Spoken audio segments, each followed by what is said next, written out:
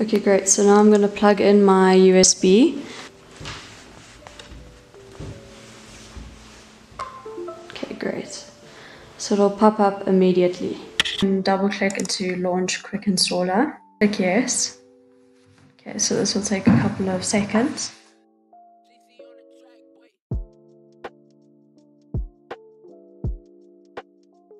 Okay, so just make sure that you've uninstalled all previous XPS printers, and this is important so that you can continue to install your new Sigma onto your desktop.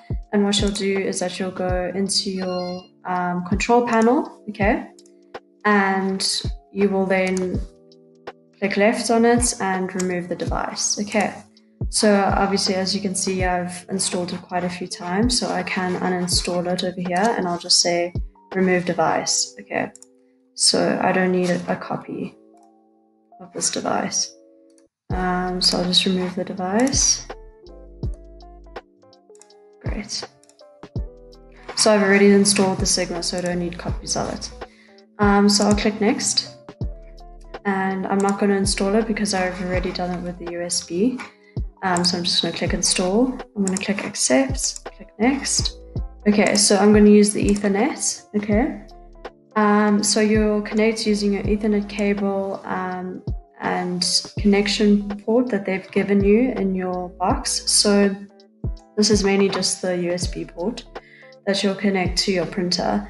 And I've got my USB IP address. Get your IP address, by going into your devices, clicking left on it, and going into printer properties. Go into ports. Okay, great. So copy 3.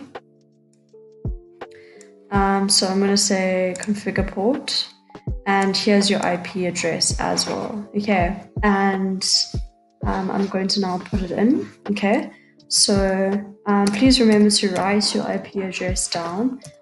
So I'm going to click install.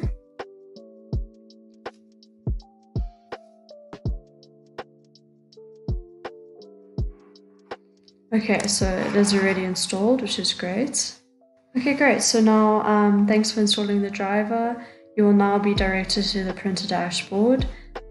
Use a shortcut to launch the printer dashboard. Press done to close the installer. Okay, so I'll click done.